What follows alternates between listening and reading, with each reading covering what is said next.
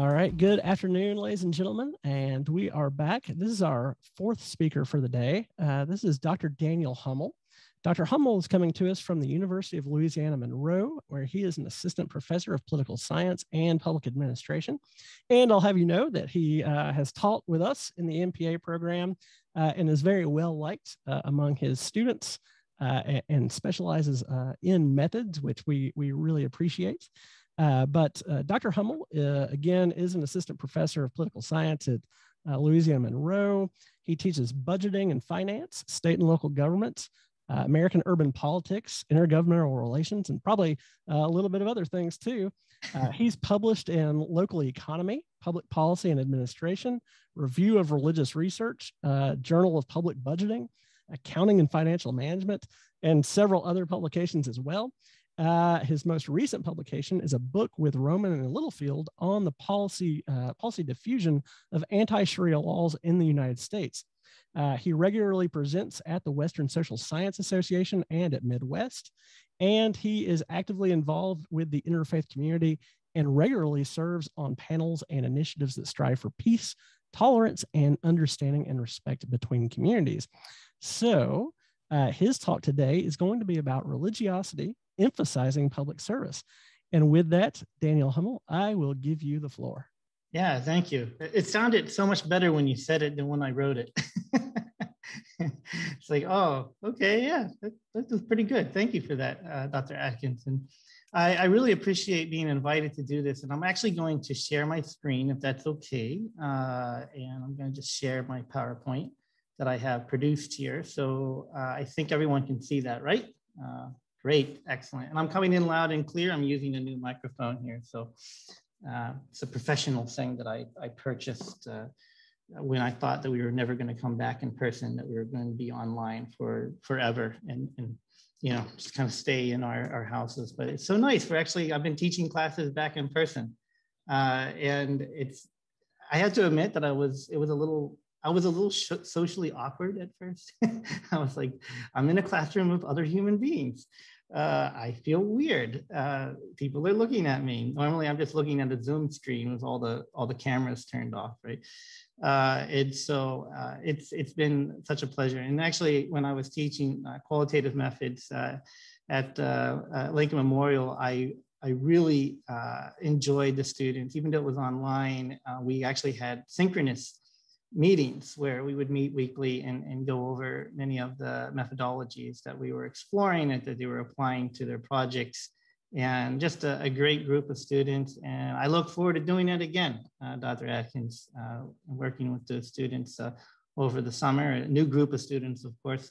So anyways, this is related to a project that I've been working on for a few years. Originally, it was a project focused on the effects of kind of religion, religiosity, and a religious ideology on state budgeting, local budgeting.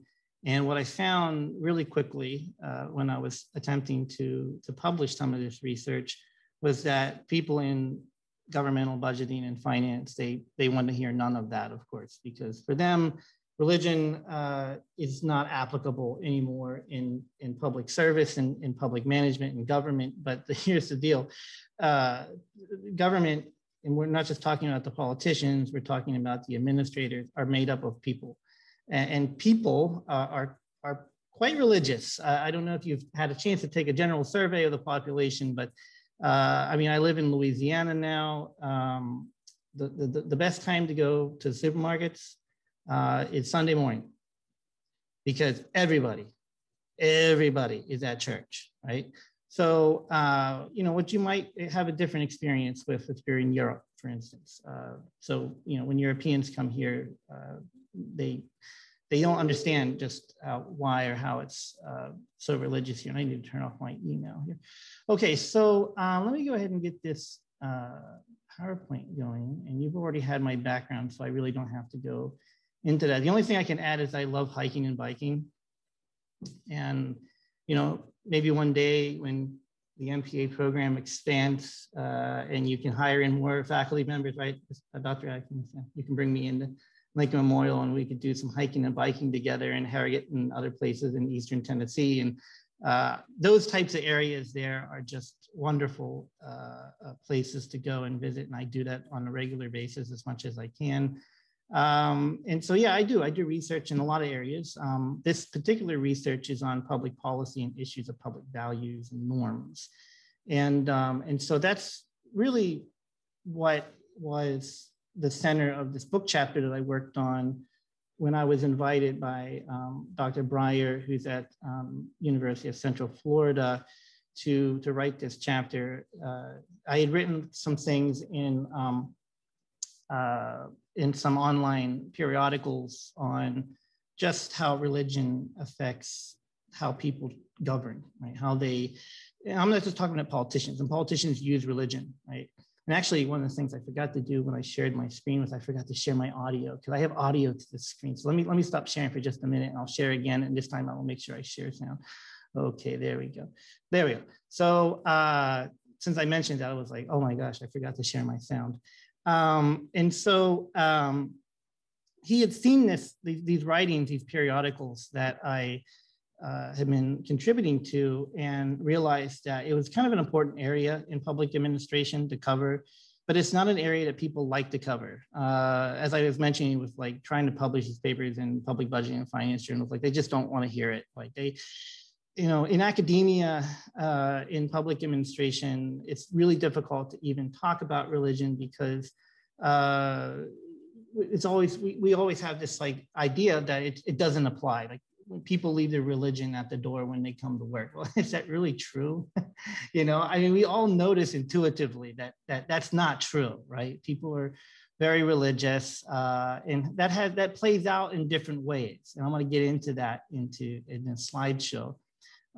It can play out in good ways. It can play out in very positive ways when we talk about the zeal for public service, serving other people, helping other people. I mean, if you look at our nonprofits, you look at our governing institutions, I mean, and there's research to back me up on this, they're quite religious, and they look at their job from a very faith-based perspective, like they're serving other people.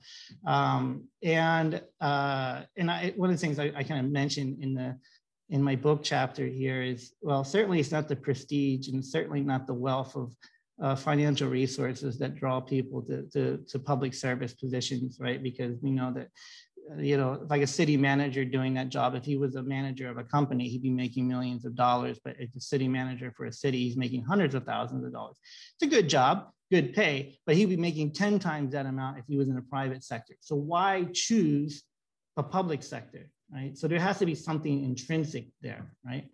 So I was invited, and I said, okay, yeah, I'll write this. I'll contribute to this. So I figured, okay, let's get into this.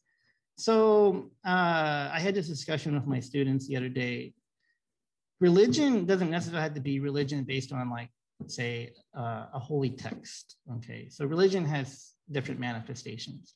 There is religion, like in the sense of like institutions.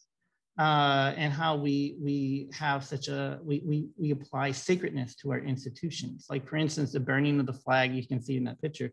So we had a very, very interesting discussion in one of my classes recently, where I asked the students, so we have a free speech circle on campus, right? Where I can go to the free speech circle on campus and I can say anything I want, right? I mean, within limits, of course. I can't call for the death of people, and I certainly, can't do anything. There's limit to free speech, and I'll leave it up to Dr. Adkins, to get into the legalities of that, right? But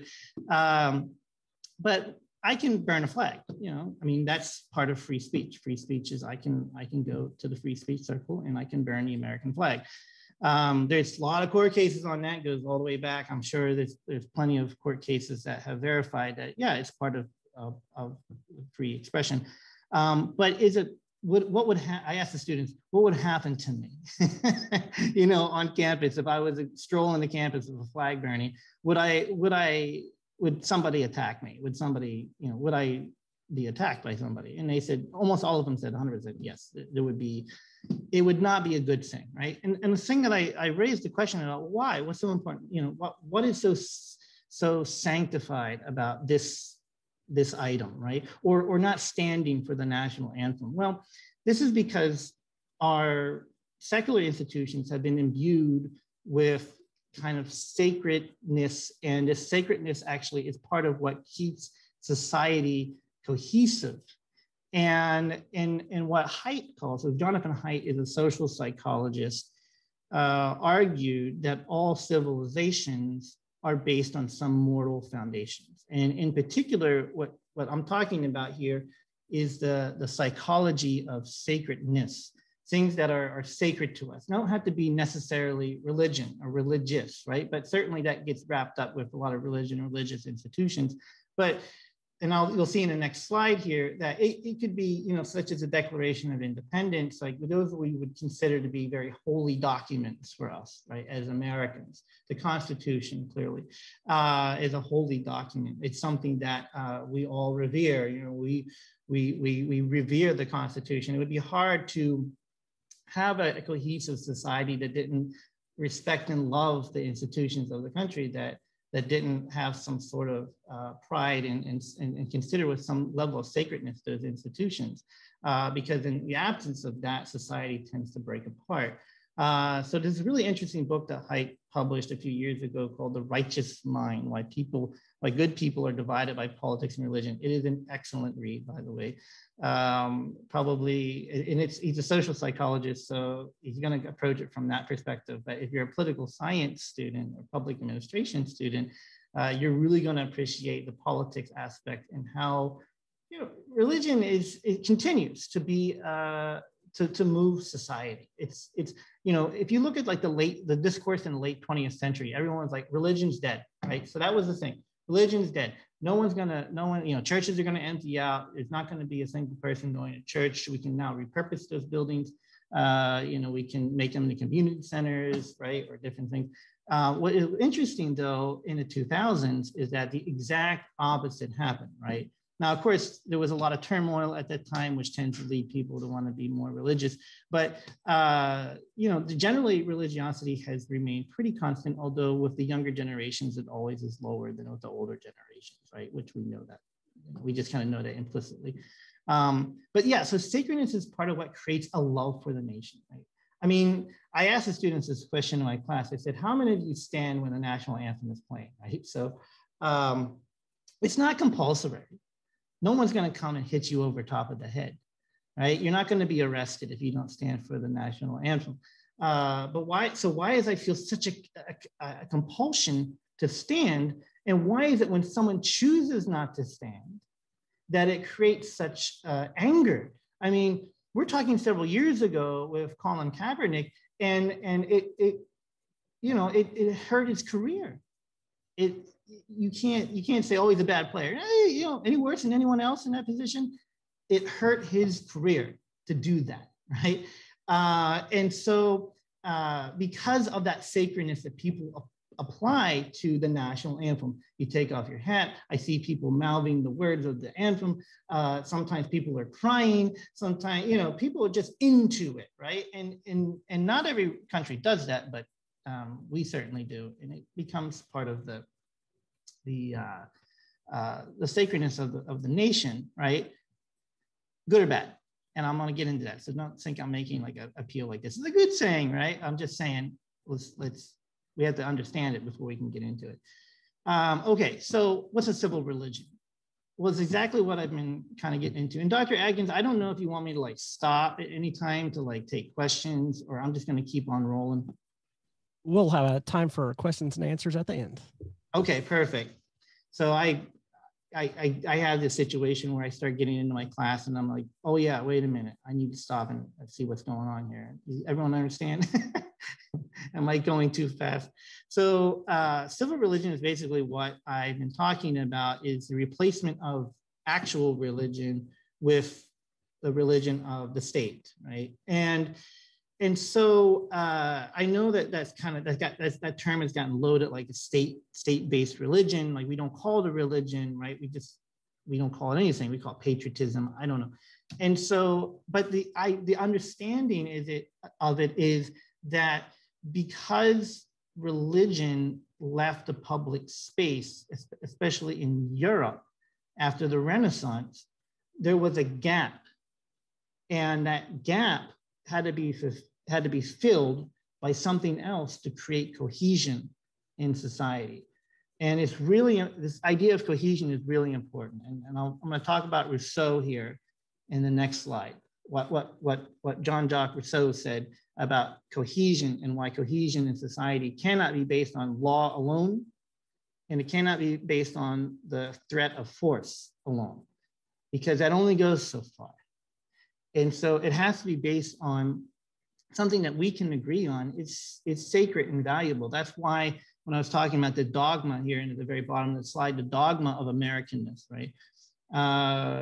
The sacred text, like you might not even heard that term being used before when talking about the Constitution, the Declaration of Independence, or the Bill of Rights. But yeah, the sacred text, we have made them sacred, right? I mean, it doesn't mean that we made them sacred to the point they can't be changed, especially when we talk about the Constitution. Certainly it has changed. But it in itself cannot be abolished, right? It is the Constitution of the United States. It is what makes the United States the United States. It's what our judges are always referencing back to in addition to case law, but it's all based on some sort of constitutional, aspect of the Constitution. It's something that is built into the very fabric of the nation. And without it, I don't know what would bind us, right? Without those documents, what would bind the American people more than the Declaration of Independence, the Constitution, the Bill of Rights?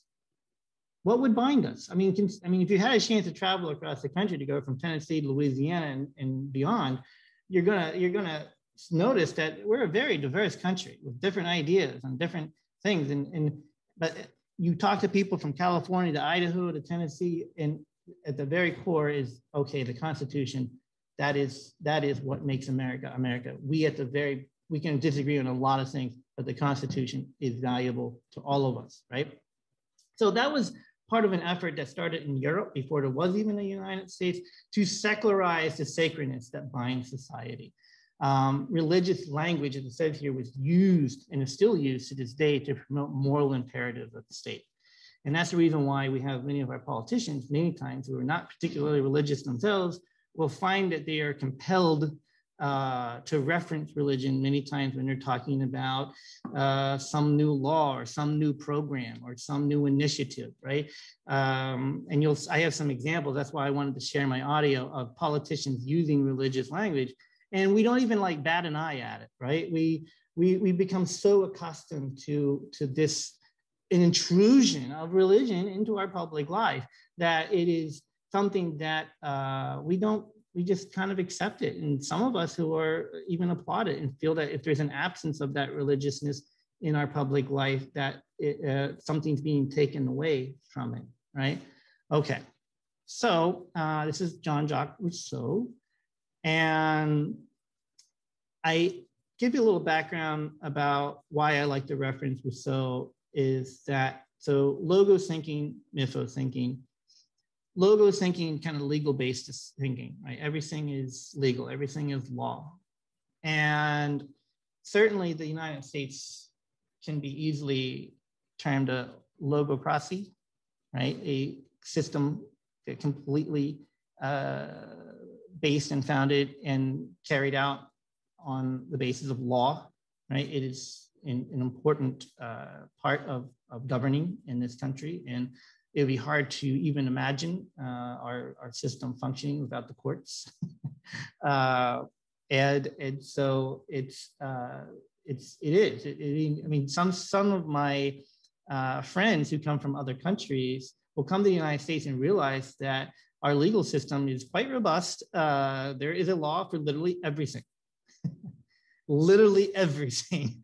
And that can be a little bit bewildering, especially if you don't study law or understand law like me. I'm just like, what is going on? But it's true. But here's the thing that Rousseau really emphasized is that you cannot, and I mentioned this before, you cannot govern through force or even reason, because people are mythos-thinkers. People are not pure rational animals. They are emotional. and they need emotional connections. And emotional connections does not come through logo thinking at all. It doesn't come through that at all. It comes through the connections I have with other people, with shared values and shared interests. You know, I mean, I remember, I don't know if I could share this, Dr. Atkins, but I maybe people know you very well. I don't know if they know you very well, but so I want to, we met at a cafe in Knoxville. And I didn't know Dr. Atkins besides just interviewing for the adjunct position for the summer. But I wanted to know him personally. I want to know him.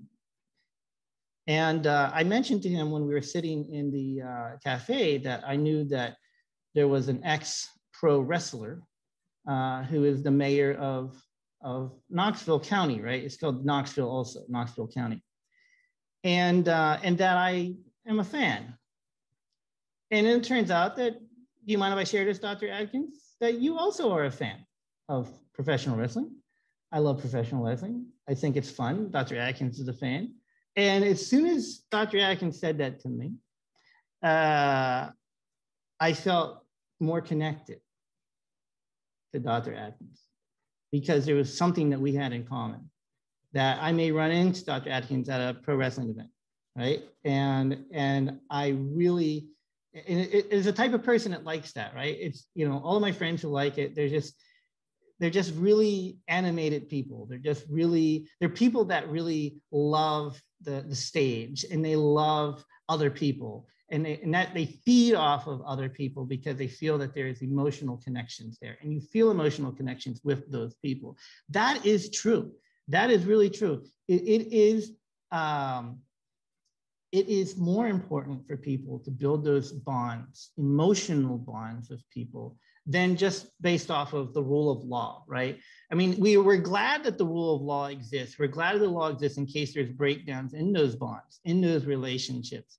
But it's not a substitution for those relationships. It's not a substitution for those bonds that naturally occur between two very emotional people.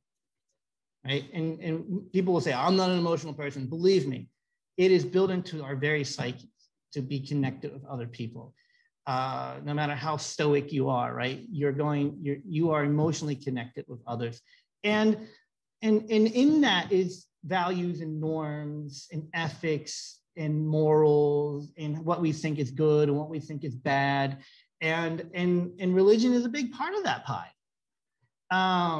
Not everybody is religious, but there are certain things that we're like, ooh, that's not good. And there's certain things that we're like, oh, that's wonderful, that we all kind of share and say, yeah, that's right. I agree with that. That's also within my value matrix as well. And so there was a couple of theorists on this in public administration. I mean, we got Dwight Waldo, of course, which is most famous about this, because in the early 20th century, they were basically trying to argue in public administration, it was just kind of developing field in the United States at the time, that we could be a completely scientific nation where our administration would be a scientific administration and everything would be run scientifically. You know, and what we found after, it didn't last very long, what we found is that when dealing with people, yes, it's good that we have a scientific approach to most of our program implementation, but when dealing with people, science is just not going to make it, right? It's just not. That you're dealing with human beings who have emotional connections with others, and that it's not something that can be summarized into a scientific equation, right? And so Dwight Waldo was kind of pushing back on kind of the idea that everything could be rationalized in terms of science, and David Hume as well, right? These are kind of foundational theories that have given us a way to incorporate in how we think administratively, politically, people's emotions and feelings, which we know intuitively, but because we've been trying to force this issue of everything has to be scientific, that we've lost the ability to understand that we're still dealing with human beings. And they're not robots. So, but here's the issue, right? Where we have a morally heterogeneous nation, and it's increasingly diverse. So our country, you know, unless you come from a very isolated small town in the middle of Tennessee, or West Virginia, or central Pennsylvania, where I grew up not far from there in western central Pennsylvania, where everybody was the same, right? It was homogenous. It was German, Irish, Catholic, and some Protestants, but a lot of Catholics up there. And that was it. Everybody, either went to this one church or the other. What was the difference between the two? And everybody looked pretty much the same, racially, ethnically, religiously. It was pretty homogenous. This is not the case in most places in the United States today. In the United States today, not only are we racially diverse, ethnically diverse, religiously diverse, it's just a greater level of variety in the United States than there has ever been in the United States, and it increasingly gets more diverse, right? So there are a plurality of values and norms in the United States. And so this makes it challenging when you have this level of diversity and increasing levels of diversity. And again, talking about those shared values, those shared norms, those shared morals, those shared ethics. And many times there is a lot of overlap, but there's a lot of disconnect too. And you can see in many of our very diverse communities, increasing levels of conflict between different communities in those places. And some of it may be for different reasons. I mean, I certainly know that prejudice is just a symptom of a larger problem, underlying kind of this disconnection in the community between people of different groups. And so one of the things I've done research on in the past is like social identity, social dominance. As a community increasingly gets more diverse, there's kind of group consciousness and group conflict. And we see that happening in the United States today, right? So in a morally heterogeneous nation like the United States, many times people would approach it from a utilitarian approach, like John Rawls would be kind of the person I think about when I think about utilitarian approach.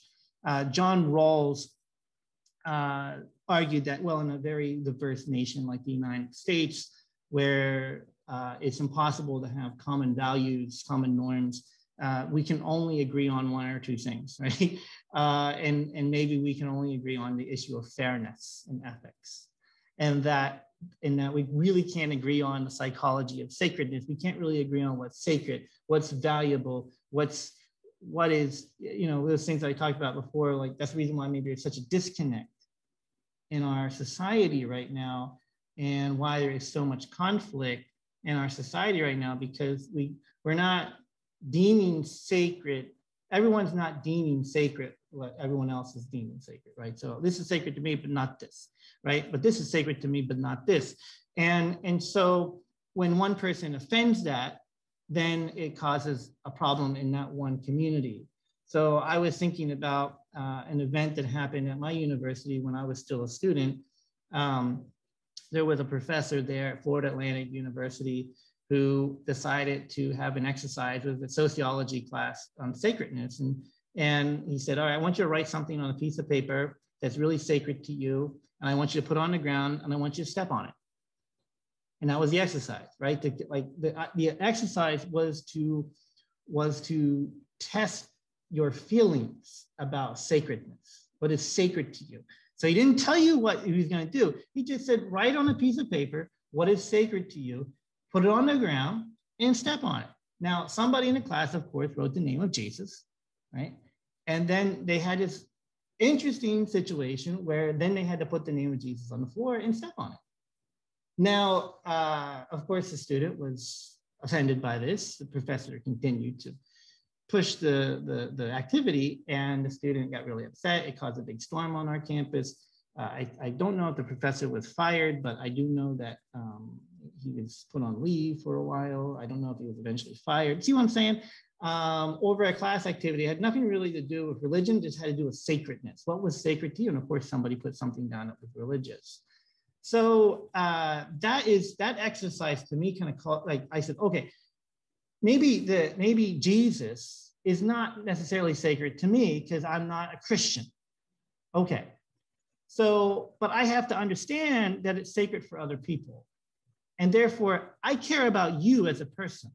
Therefore, I don't want to do anything that offends you as a Christian by taking something that's sacred to you and destroying it, right? But that street goes two ways. And this is where the complication gets into, because we have the majority group, predominantly white, Christian, Protestant, that is very sensitive about things that happen that offends their sensitivities to their sacredness.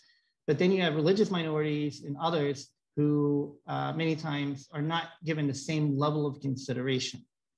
And that what's considered sacred for them is not given that same credence, right? And many times is mocked. And many times what's sacred to them is often trashed, right? So that is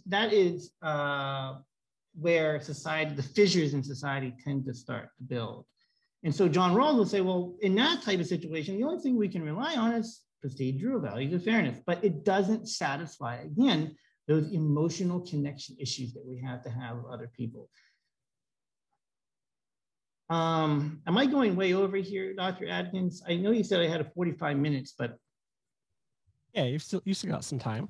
Okay, I wanted to make sure I wasn't like spending way too much time on some of these things. So I didn't want to go like too short and I didn't want to go too long. So, all right.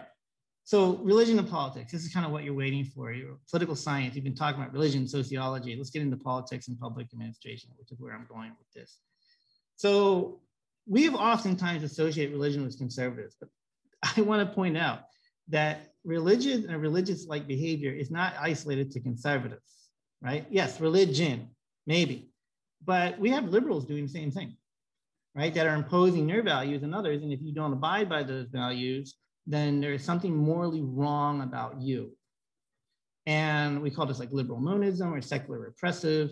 Like I think about the organization PETA, the people for the, what is it? Protection of animals or something like that, right? It's ethical treatment of animals. Ethical treatment of animals, thank you. Right? Now, not everybody's a vegan, all right? So not everybody's a vegan, but they try and they'll go to events where people are having barbecues and things like that, and they'll protest and they'll barge in and they'll make, basically accuse you of crimes, right, for eating animals, right? But, and I would say this is a very liberal group, and I would also say that they're imposing their values on others who don't have those same values, right? Not everybody's a vegan. I'm not a vegan. I'm not really a meat eater either, but I like to have the option every now and then, right? But I don't want anyone screaming at me, telling me I'm somehow morally bereft if I'm eating meat, because that's not really my values, right? So this, you're imposing those values on me. But what's really interesting is the social justice perspective actually doesn't have a linkage to liberal thought in the United States. It actually has a linkage to a 19th century Jesuit monk that is based within religion. Christianity didn't always used to be associated with conservatism in the United States. Actually, Christianity, if you go back to the 20th century, was associated with socialism. We have the social gospelers and Christian socialism. And it was a whole idea of caring for the poor and the sick that was built into their mission that became kind of what was called Christian socialism at the time. I mean, religion has acted as a filter across different domains for years: education, family, drugs, foreign affairs. We see it all the time. Education is really an important one. We talk about that a lot. I'm sure in Tennessee, there's a lot of discussions that overlap with religion, and you see a lot of these parents show up at school boards, right? And they don't like the school, they don't like the textbook because it doesn't present an accurate picture or a too secular picture of Christianity or history of Christianity or Europe, or it includes discussions of other religions. I don't want that, right? So this is where I get to play my audio. So just to confirm that this is going on in our country, that the religion is really crossed over into politics, you can hear it from our own politicians. So Dr. Atkins, if you can't hear the audio, let me know. But I'm going to try this, okay? All right. 2 Corinthians, right? 2 Corinthians 3:17. That's the whole ball game. Where the Spirit of the Lord, right? Where the Spirit of the Lord is, there is liberty. And here there is Liberty College, but Liberty University. But it is so true. You know, when you think, and that's really, is that the one? Is that the one you like? I think that's the one you like, because I loved it. And it's so representative of what's taken place. But we are going to protect Christianity. And if you look what's going on throughout the world, you look at Syria, where if you're Christian, they're chopping off heads. You look at the different places, and Christianity, it's under siege. I'm a Protestant. I'm very proud of it, Presbyterian to be exact, but I'm very proud of it, very, very proud of it. And we've got to protect, because bad things are happening. Very bad things are happening. God is our refuge and strength, a very present help in trouble. Therefore, we will not fear. Even though the earth be removed, and though the mountains be carried into the midst of the sea, though its waters roar and be troubled, though the mountains shake with its swelling, there is a river whose stream shall make glad the city of God, the holy place of the tabernacle of the Most High. God is in the midst of her. She shall not be moved. God shall help her just at the break of dawn. Sadly, multiple police officers, both on duty and off duty, were among those killed or injured. But what these people did for each other says far more about who we are as Americans than the cowardly acts of a killer ever could. The Gospel of John reminds us that there is no greater love than to lay down one's life for a friend. The memory of those who displayed the ultimate expression of love in the midst of an unimaginable act of hate will never fade. Their examples will serve as an eternal reminder that the American spirit cannot and will not ever be broken. In the days ahead, we will grieve as a nation, we will honor the memory of those lost as a nation, and we will come together, united as one nation, under God and indivisible. And with that, I'll take your questions. Do you hate the president, Madam Speaker? Because I don't hate anybody. Representative Collins, I was raised in a Catholic house. We don't hate anybody, not anybody in the world. So don't accuse me. I did not accuse you. You did. I asked a question. You did. And Representative Collins yesterday suggested that the Democrats are doing this simply because they don't like the guy. I have nothing to do with it. Let me just say this. I think it's an important I point. think the president is a coward when it comes to helping our kids who are afraid of gun violence. I think he is cruel when he doesn't deal with helping our dreamers, of which we're very proud. I think he's in denial about the climate crisis. However, that's about the election. This is about the elect. Take it up in the election. This is about the Constitution of the United States and the facts that lead to the president's violation of his oath of office. And as a Catholic, I resent your using the word hate in a sentence that addresses me. I don't hate anyone. I was raised in a way that is a heart full of love, and always prayed for the president. And I still pray for the president. And they're talking about the United States of America.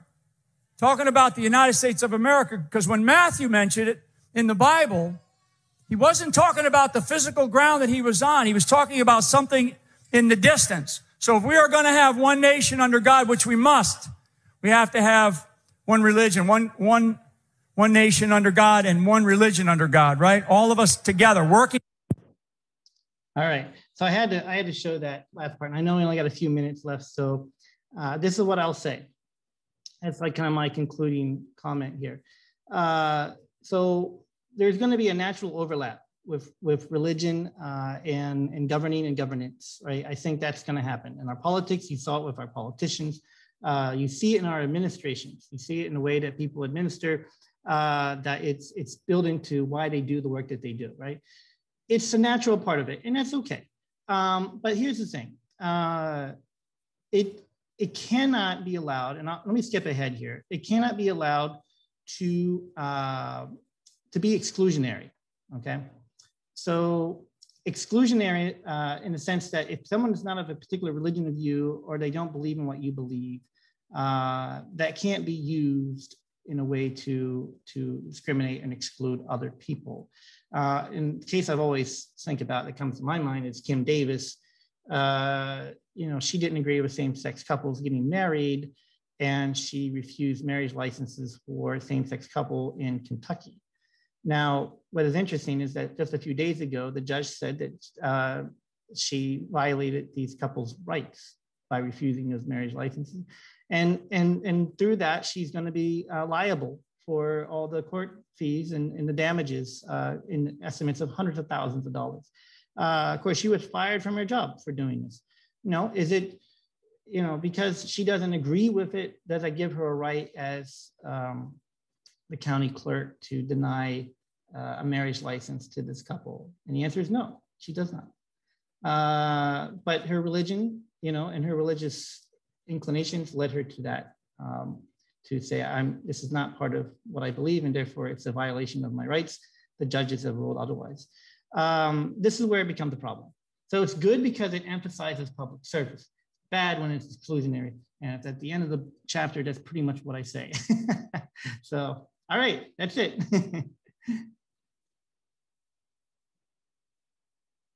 All right, so let me unmute myself here and stop your sharing. So if you're in the audience and you have any questions, please share those with us. So we do have one question right now, and it's good. It's related to something else we're going to talk about later this week. The question is, or a comment, many universities are seeking instructors or directors of diversity, equity, and inclusivity. What is your view of where discussions on religious diversity fits or doesn't fit into these kinds of courses? And then the question says, I ask this as anonymously someone who interviewed for a DEI instructional position and had a selection committee member make fun of religion twice during the interview. She didn't know she was making fun of my faith denomination.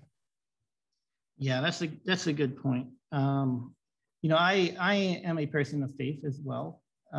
And so religion is important to me. And I noticed that in many discussions on diversity, equity, inclusion, that it does not include discussions on faith, which I think is a big problem, actually, because that is a part of the discussion. And I think that when people talk about religion in a way that puts people down who believe in religion, I think that that's kind of a violation of what diversity, equity, inclusion is even about from the start, right?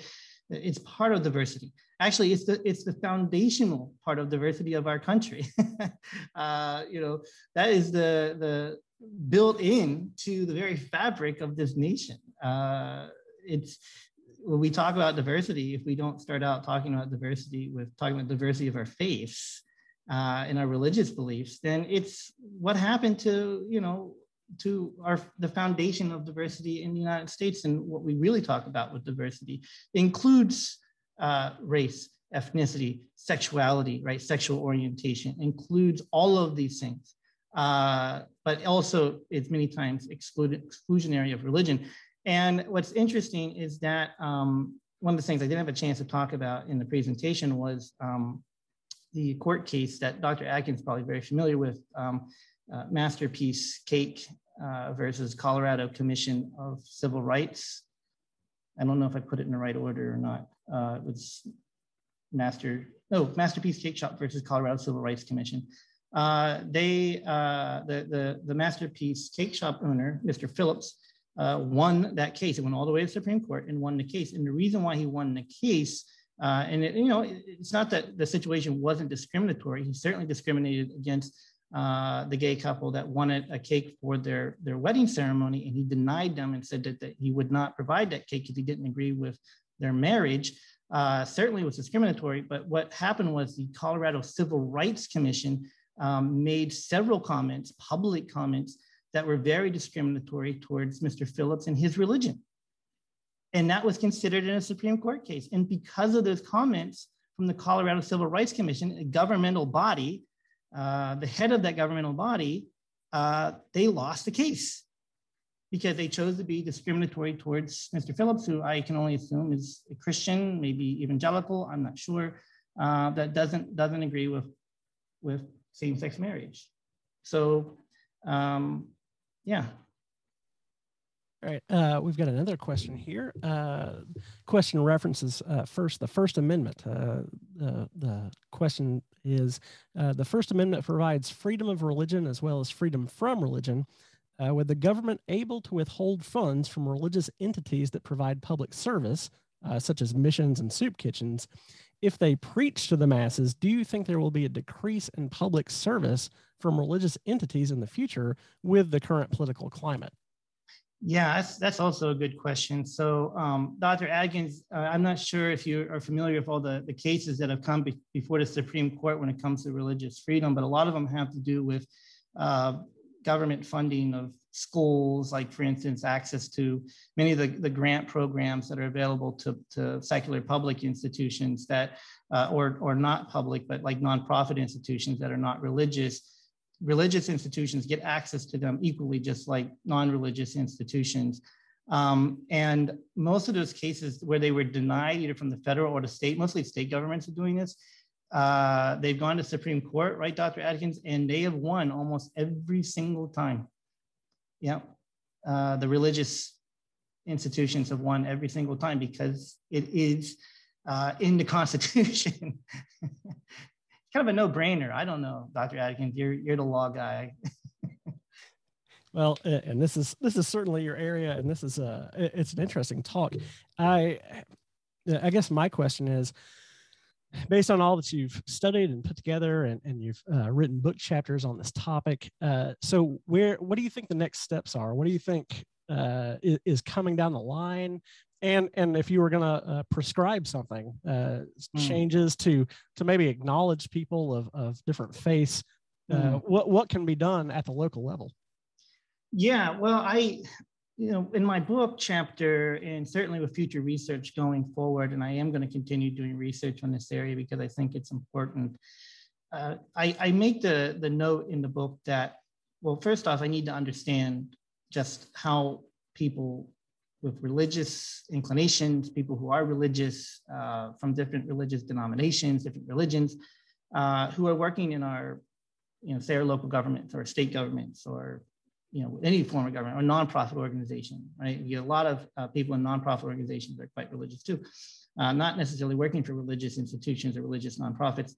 How do they connect their values with the work that they do, right? And whether or not that connection leads to situations like Kim Davis, where clearly the situation with Kim Davis was a problem, right? And people think about religion, they think about the intersection of religion and government.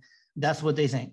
They think Kim Davis, right? That's not what I think, right? I think Kim Davis is an outlier. I think she's clearly an outlier because we talk about the Kim Davis case, right? There is certainly a lot of people who are quite religious that don't view same-sex marriage in the same way, or they maybe disagree with same-sex marriage, but they don't let those values influence the work that they do because they see that they have a professional responsibility to do the work and interact productively with every single person in their community, whether they agree with them or not, right? Which is kind of what I'm getting at, right? I want to know those connections more.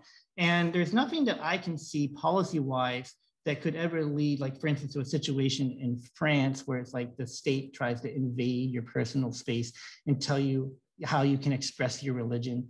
I don't think that will ever be tolerated in the United States, right? So when we say freedom from religion, we're not talking like a French Republican model, right? Where it's like, we're going to tell you what you can wear, the United States is never going to go that route because, again, it's our history, it's our culture.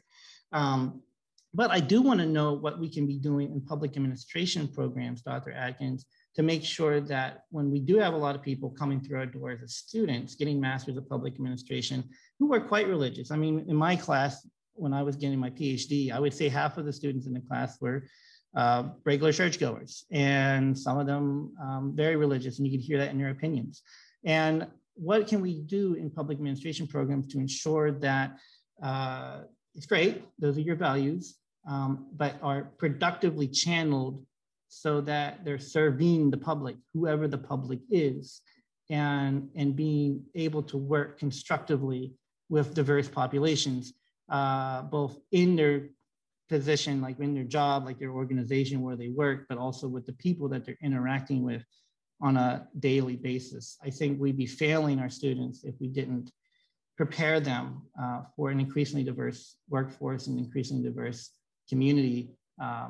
But I think it'd be a terrible idea to try to tell them to suppress their values, any of those values of which brought them to want to pursue public service in the first place.